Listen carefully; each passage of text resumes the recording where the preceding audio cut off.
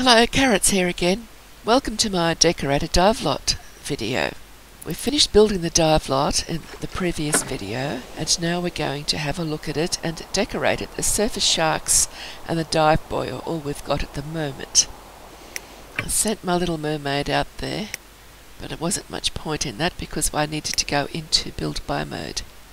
As you can see, when she looks around, it's flat. That's because we flattened the lot when we were making it to get it to go below the water. The actual lot isn't level with the surrounding terrain. It's for two reasons. One is we set import terrain to -0.1, and the other reason is we flattened the lot before we did the terrain thing. So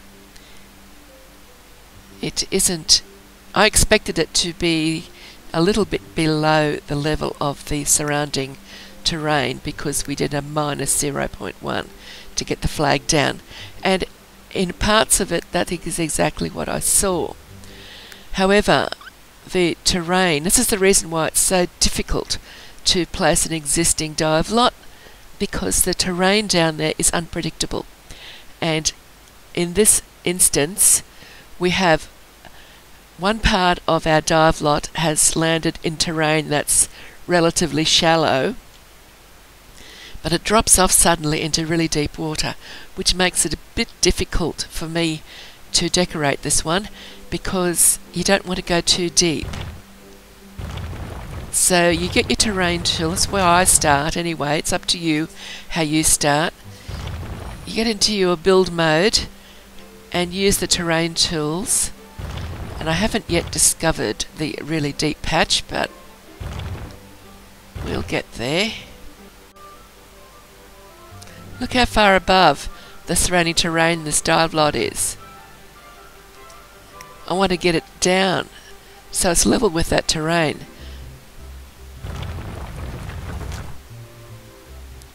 So this is going to take quite a lot of work, so I will stop showing you from here on in, because it's up to you actually what you do with it and how you decorate, and you just experiment. I ended up making it too deep in places and I had to come back after I tested it because it was just too hard working with it in the deeper, because I made some of it a lot deeper than what it needed to be, and it was too hard getting down there and staying down there with the mermaid. It's good to have little dips but not huge dips in your dive lot when you do this with your terrain. Of course, I push the terrain down and then I smooth it. But, I mean, it's just because that's how I like it. Doesn't mean that's how it's got to be done. Next thing, I'll start showing you the other menus. Here we go. The terrain paints. When you want to paint the ocean floor, filter on Island Paradise, and you don't have to look through all of the different terrain paints you've got. It's under sand and gravel, I think it is. That you can see the one that's highlighted anyway.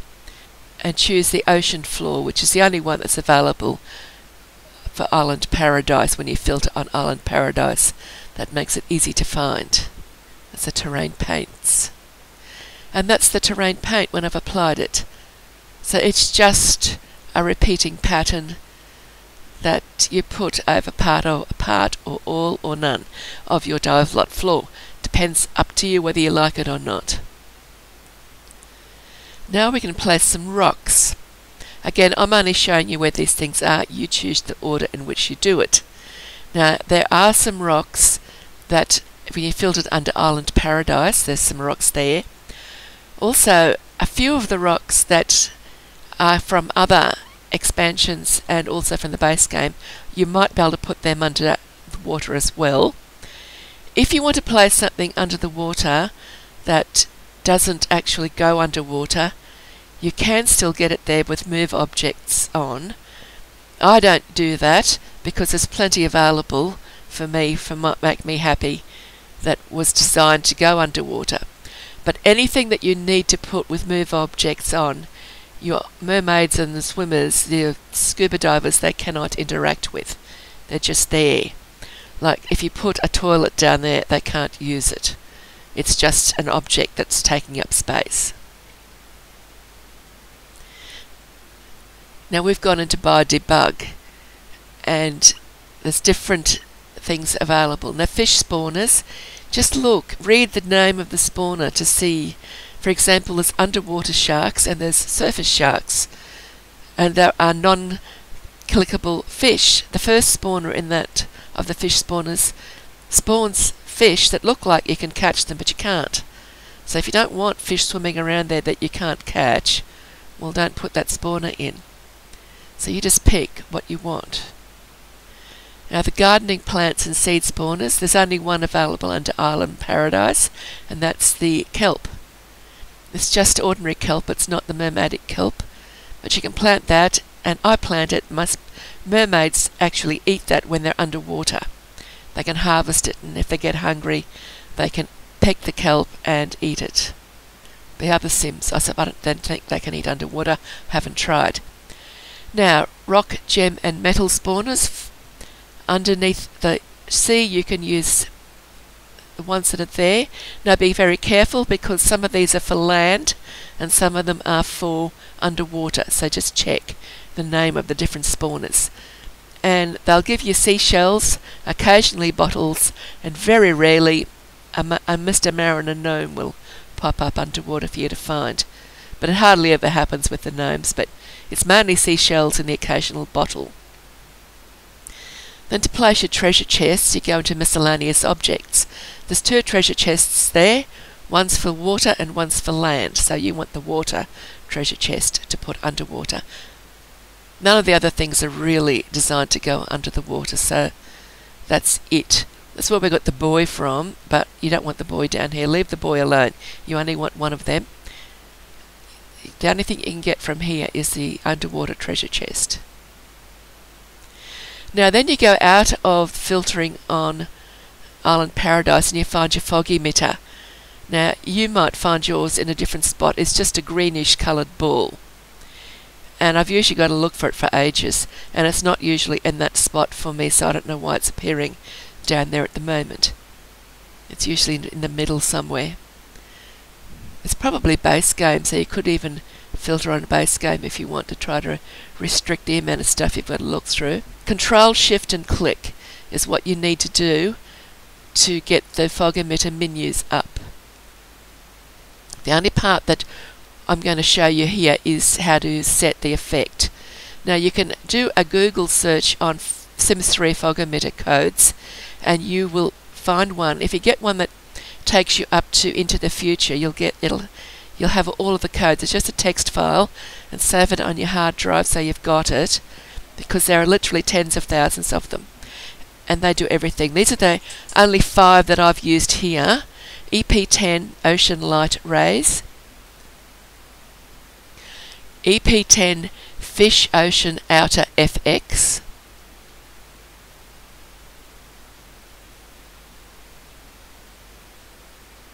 EP10 Minnow School A,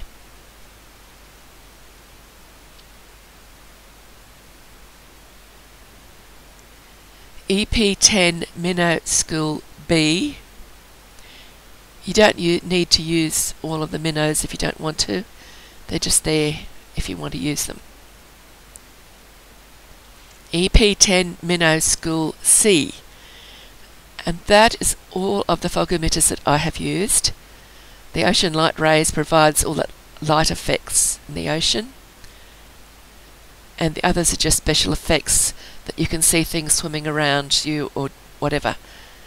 It's well worth experimenting with fog emitters. I'm going to be using them in the McFluff story to have all sorts of magical effects, bubbles and things.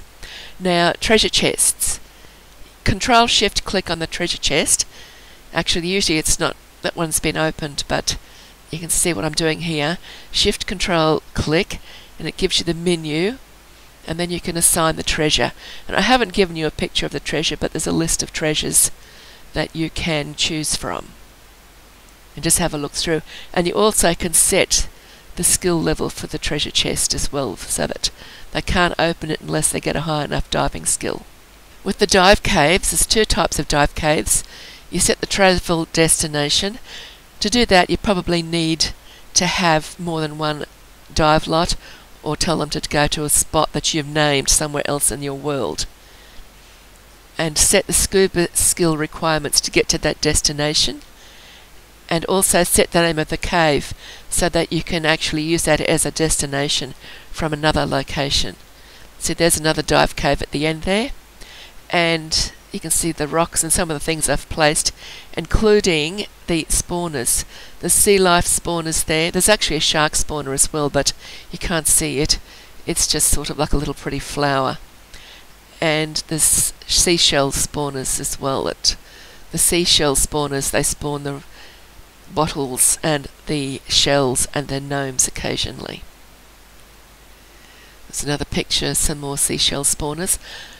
A lot of this stuff is also recolorable, so you don't have to keep it the colour that you get. I think it's all recolorable actually, so you can just click on it and recolour it as usual. I haven't recoloured anything, I've just accepted what was on offer. Next we're going to see a little bit of video, and you can watch this video for as long as you like. Now that's what I never see the tentacles in my dive caves because I use Shimrod's dive cave fix. The problem with the dive caves is if you don't use the mod, you can usually end up, there's a glitch, and you'll end up on the beach somewhere when you go in them.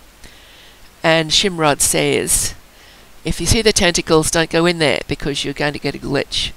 Now I don't know if that's just with his mod or not, because I never see tentacles with his mod. It's, I think it's Naughty Sims Asylum, you've got to be a member or something to get in there, or it could be Sims Logical, but I think it's Naughty Sims Asylum that you find his things. Now you see, some of these places, like the dive caves and a few other things, can only be put on a flat surface.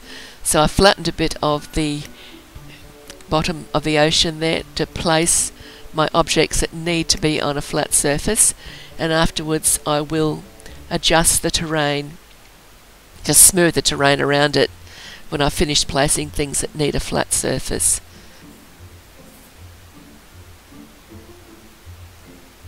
Because if you try to place these, it just says can't go on a slope. I planted a bit of kelp around that as well.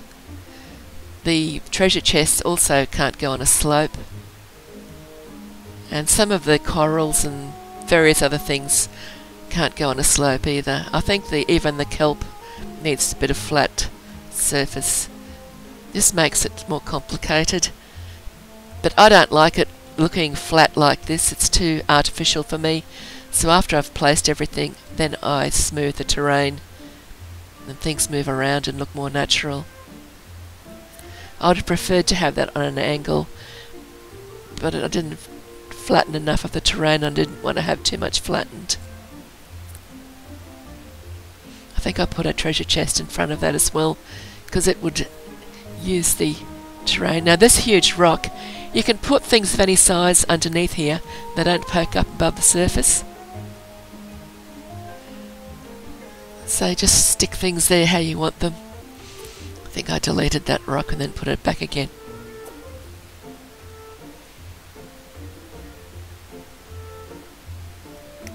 I only used one of them because they're pretty big. I think they're one of those things that morph depending on what space they've got available. Plant a bit of kelp. You can hold the shift key down so you don't have to keep going back and grabbing another bit. See, now I've got to go back and grab it again. But if you hold the shift key down, you can just keep plonking it down anywhere that it'll go. I don't use move objects on if I can absolutely avoid it, because it does interfere with how the Sims interact with the objects, and you can get routing errors and all sorts of glitches. That dive cave that treasure chest needs flat area to go on. I put a flat spot up there just for it. Now I've got to turn it around a bit, don't like it placed like that. I'll come back later and smooth that terrain a bit so it looks a bit more natural.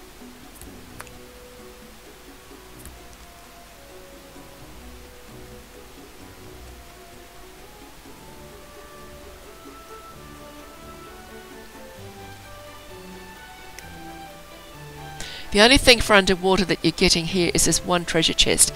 Be careful that you don't grab the land version, because it won't go underwater.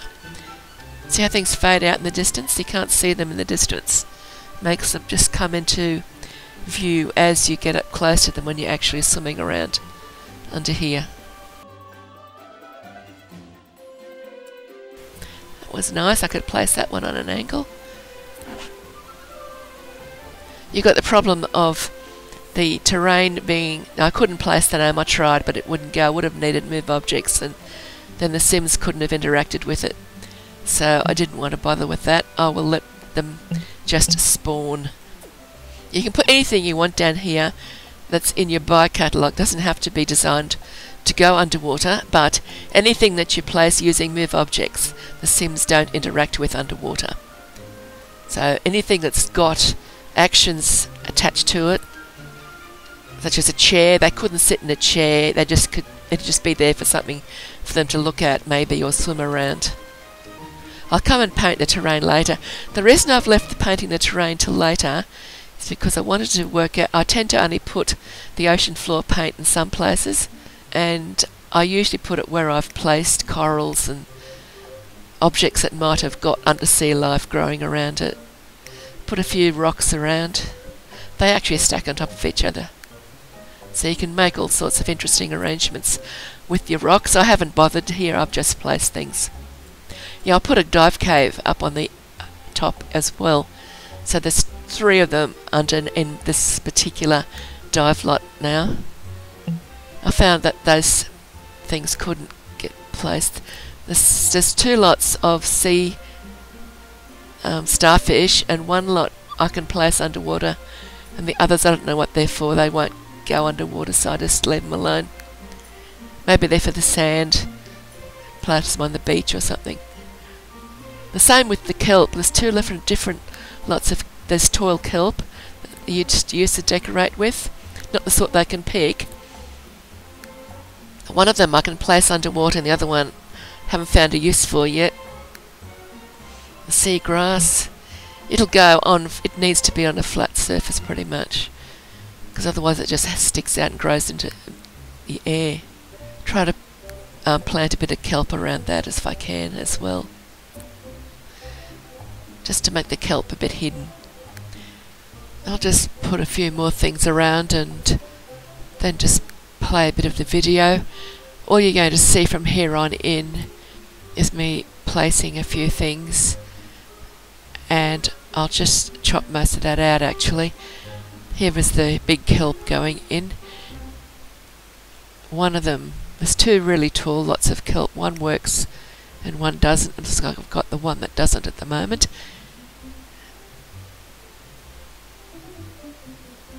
I quickly change and grab the other one, and it actually tells you if it can be placed or not.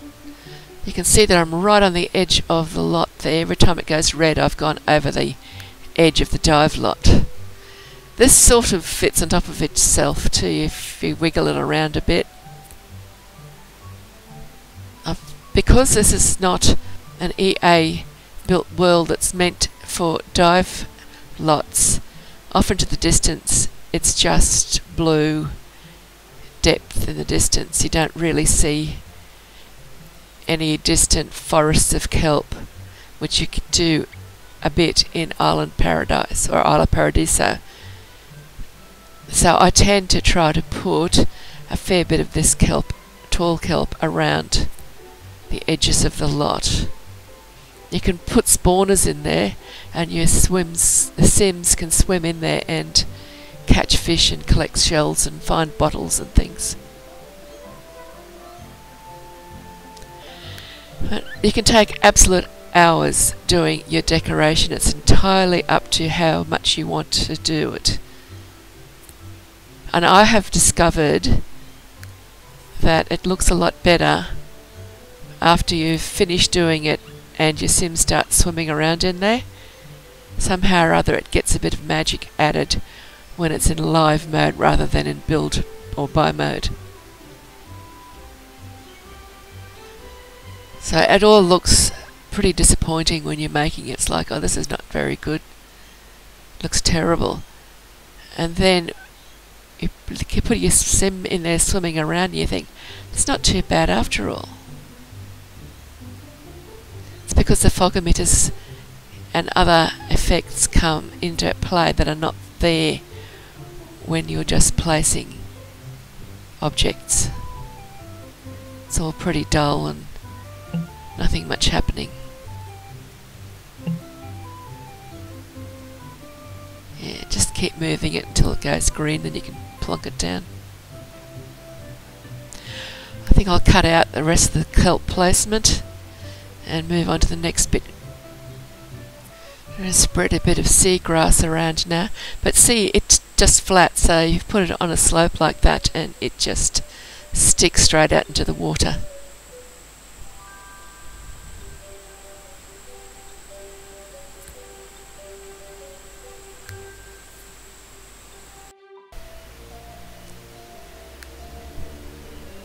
Placing a bit of coral now, but you can see how its things are sticking out from the sides of those steep slopes. They look a bit silly, but you can come back afterwards and play with the terrain a bit more and smooth it out and make it come up so that it makes it look like those things are still growing out of the ground rather than just floating freely in the water. I actually, when I got my mermaid diving around in here, I found that the deepest parts that I'd made were just too deep. It looked good, but it was just so hard to play with her down there. I found the same problem with my original efforts on the Cake Island dive lot. I got rid of the first dive lot altogether that I built and made another one and didn't take it down nearly as deep. And it was much better to play.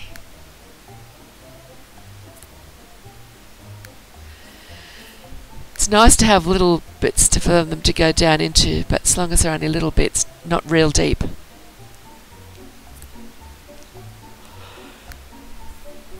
But this one, it does have a very deep area just to keep it level with the terrain outside. But then I took it down even deeper.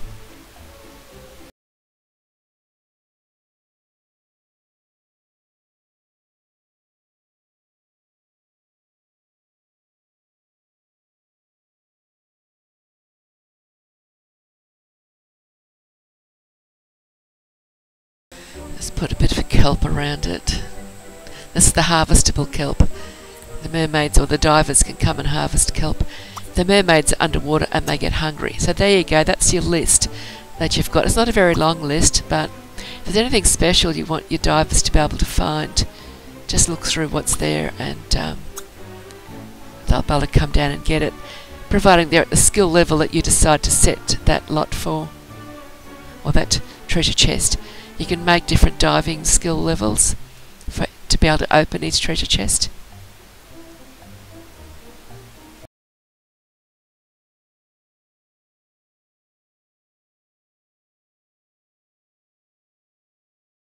And if you have lots of different dive lots, well then you can have a lot more fun when you're building them, because with the treasure chests, you know, you can have different types of treasures in all the different dive lots. And with I put a mosquito spawner in there as well.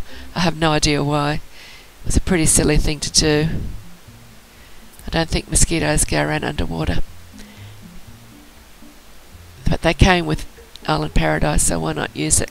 And it went there. The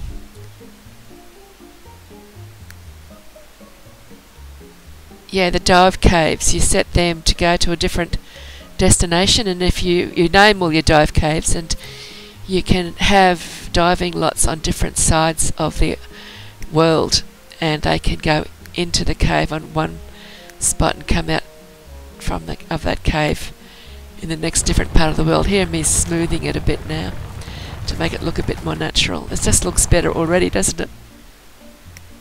And I haven't even painted the terrain paint yet. There was a little bit of really square bottom over there that I was trying to get rid of, but it didn't want to go, so this is the smoothing tool.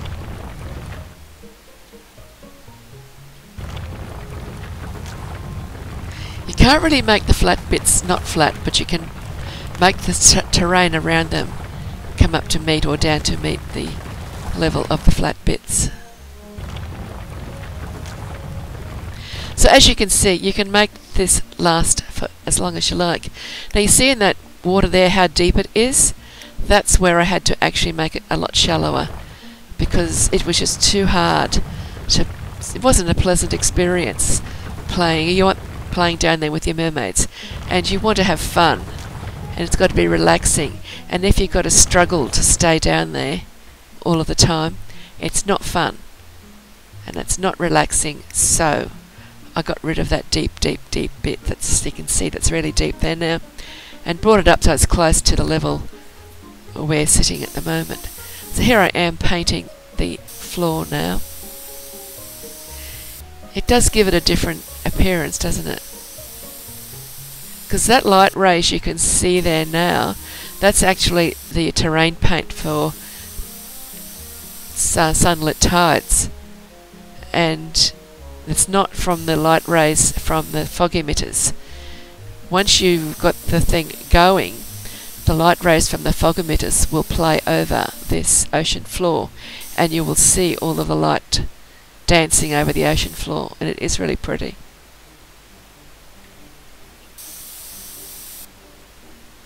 There's little crabs and rocks and different types of coral in this ocean floor paint.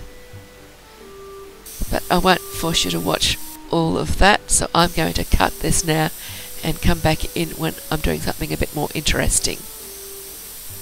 Just placing a few rocks. See how they can stack up on top of each other?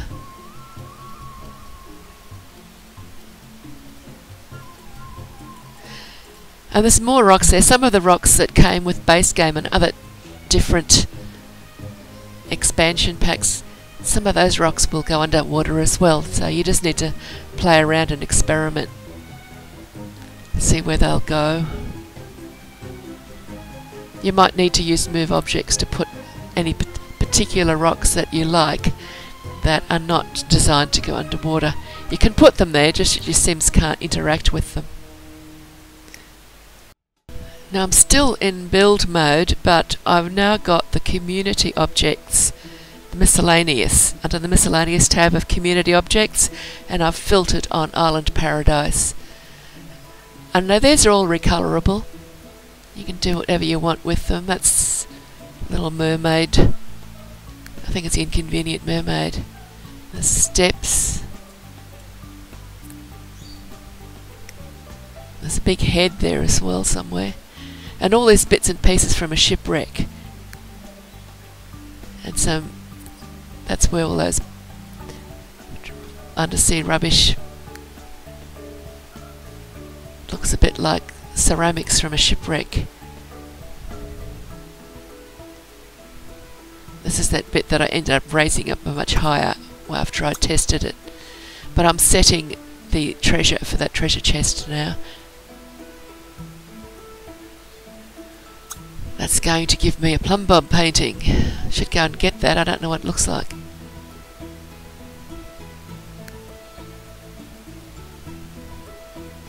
There's a cannon on the floor already. Some bottles scattered on the seafloor. Floor debris, I think it's called.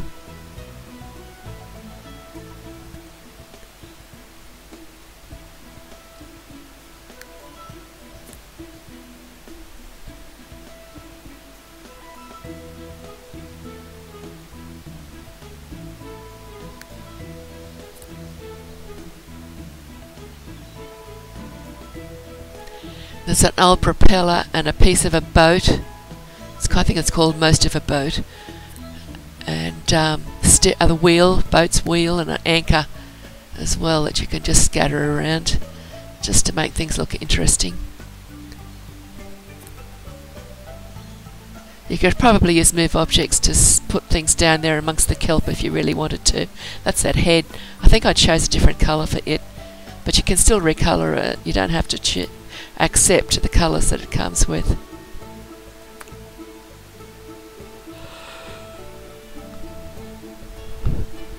Trying to find a spot that looks good.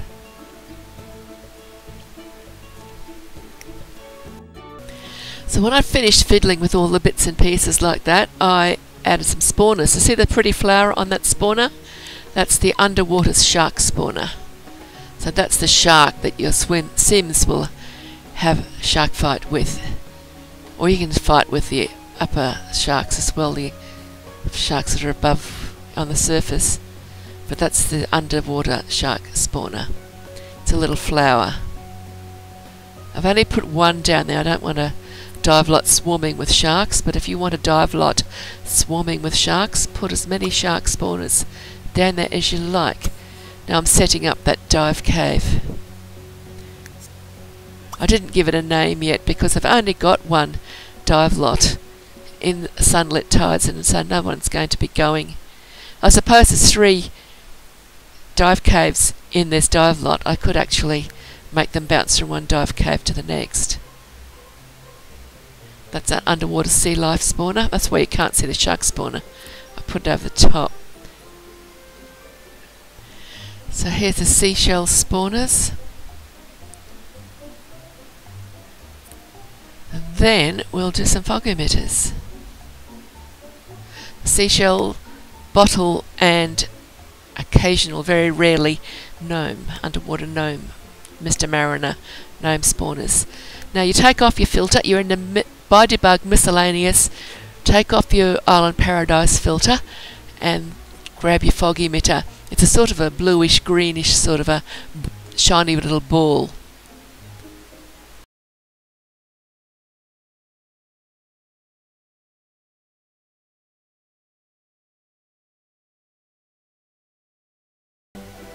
But you could park a car under here if you wanted to, but you have to use move objects.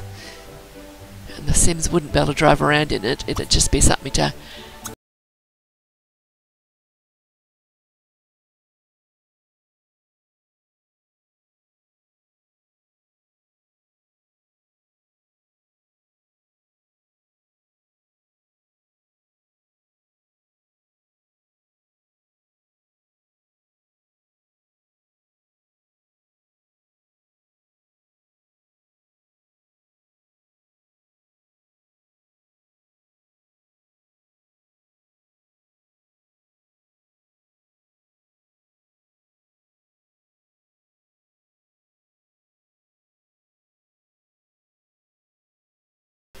I suspect that gives you the appearance of things happening in the ocean nearby, but not on the lot.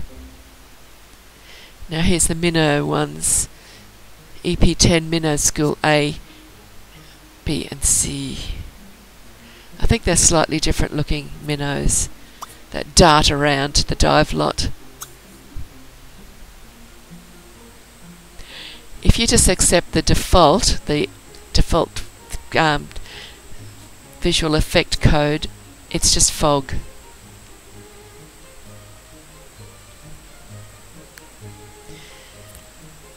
This is where the the rainbows that when the unicorns are drinking from the water, that rainbow comes up.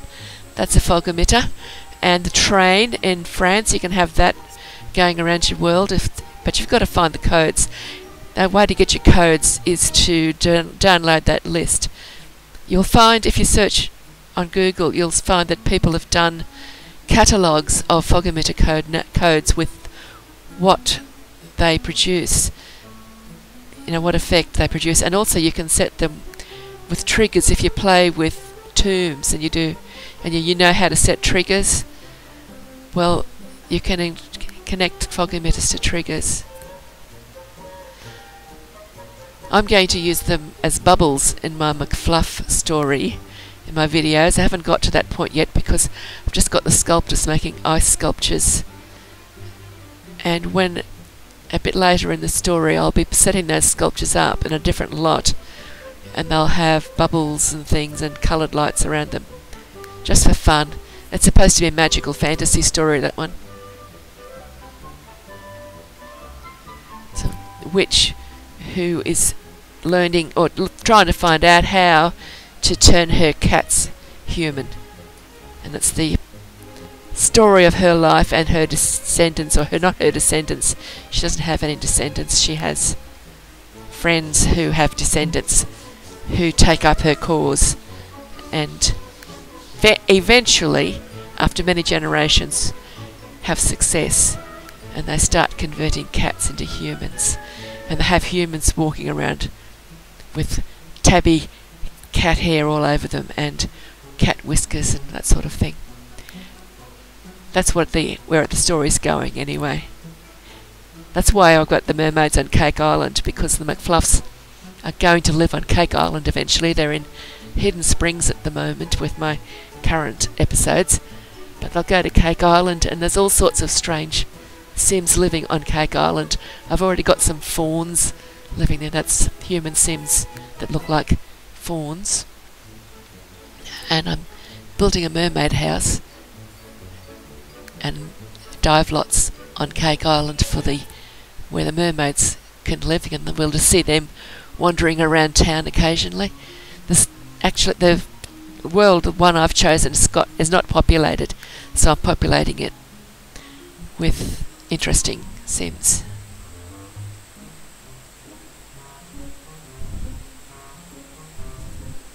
I'm just hoping that the mermaids, if they're left on their own, will stay as mermaids. I've given them a couple of huge swimming pools, and they're going to have dive lots, so, we'll see what happens. See, there's a ship's wheel, and just there, that came from Buy Mode in Community Objects, Miscellaneous tab, filtered on Island Paradise.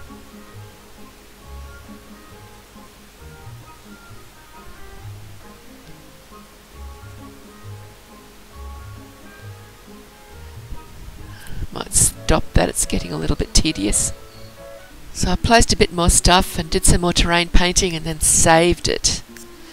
And now we can go into testing mode. You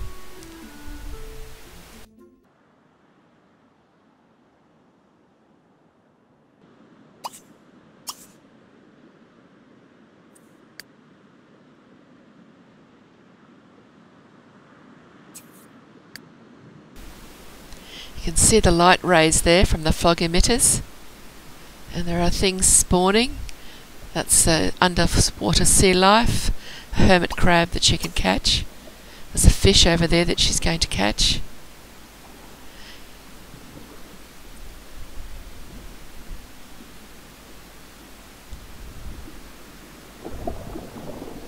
She got very hungry while she was down here, and I actually got her to eat some kelp.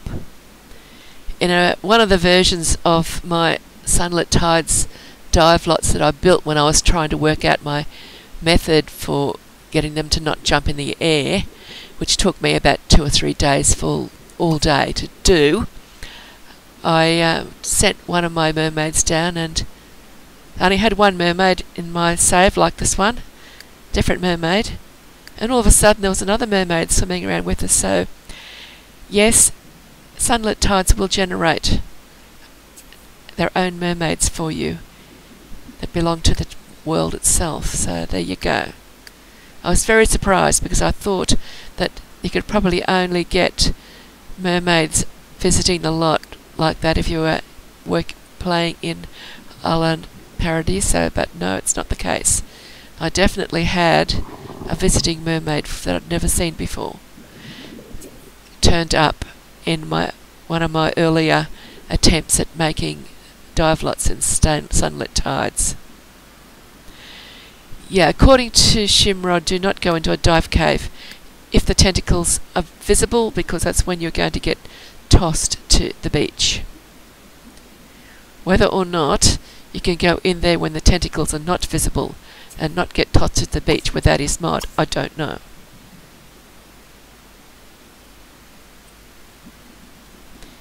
Keep saying his, but could be her. I don't know, Shimrod.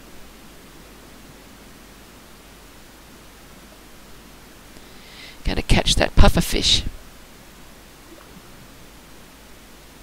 I like the way the mermaids go down so gracefully when they're going to catch something. So she's caught quite a bit of stuff and harvested some kelp. So that is the place as I originally did it, but I found that deep part was just too deep, and it was so hard to stay down there that in the end I decided it was just a painful experience. Betty. who's not a mermaid, but her name is Betty Mermaid. I told her to come as well. There was a townie down here with her as well at one point. All that coral looks a bit bright. You can actually recolour all of it to make it whatever colour you like.